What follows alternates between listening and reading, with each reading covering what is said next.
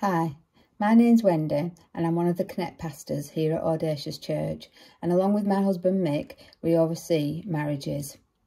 Today I want to share with you one of my go-to Proverbs. It's Proverbs 3 verses 5 to 6, and it says, "Trust in the Lord with all your heart and lean not on your own understanding.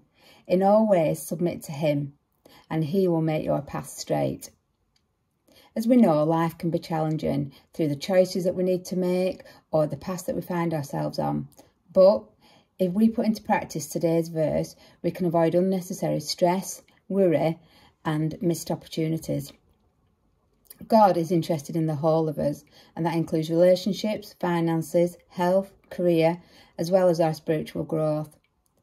If we lean on our own understanding, we can miss job opportunities because we apply for jobs that are not in our best interest, or we apply for a job on a whim without giving it to God and asking him to direct us.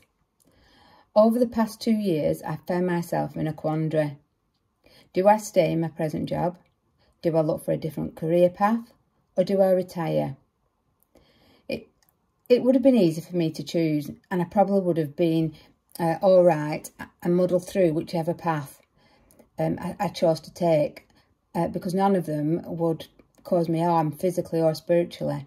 However, I knew this verse, and I know that my understanding is not always the best for me. I don't see the bigger picture. I can't see what lies ahead, but thankfully God does. And if I'd have followed my instinct, I would not have got the job that I'm going to start in September. I have a new lease of life with excitement and vision. This would have been a missed opportunity if I had not allowed God in at each stage and trusted him through it all. As a Connect pastor for marriages, we often speak with couples who are finding situations difficult because they haven't included God in decisions they have made. Rather, they have made choices based on emotions or personal desires.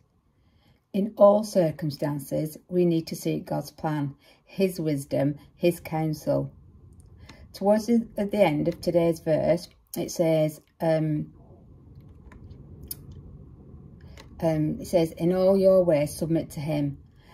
Life would be smoother, happier and easier if we remember to put into practice Proverbs 3, 5 to 6.